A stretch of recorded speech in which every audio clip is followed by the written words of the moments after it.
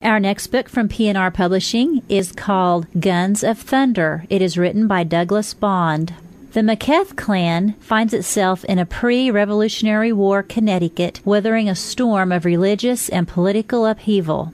Ian McKeth is forced to make a choice in the face of enormous odds as tensions mount between the colonists and the French with their Indian allies.